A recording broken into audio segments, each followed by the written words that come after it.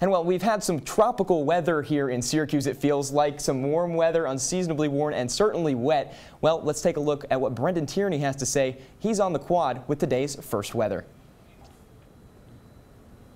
Hey, Sabrina and Chris. Yeah, beautiful weather outside today. We did hit a record high. That's making piles of snow like the one right over there melt away very quickly. We also had some rain that's also getting rid of that. So it's feeling much like April here in the middle of February in Syracuse. Let's start at your forecast by taking a look at your CitrusTV current radar and satellites. Taking a look at that, you're able to see some clouds and rain did move through the area earlier today. Now that kept us cooler in the morning, but let temperatures spike. So as we take a look at your Tuesday in review, you're able to see 53 degrees this morning. A big spike around noon. When the rain got out of here, we jumped from 58 to 68 in about an hour. We're now sitting in about 63 degrees, so very nice weather outside. The real field temperature was in the lower 70s. Beautiful weather here on campus, and it's going to stick around until at least tomorrow. Taking a look around the region, you're able to see temperatures for the entire region are very nice and warm. Seeing the exact temperatures we are, that will stay the same way at least into tomorrow morning. And for tomorrow, we're looking at a high of 64 degrees. Unfortunately, that's coming earlier in the day. We have some near record temperatures. I'll be talking about that later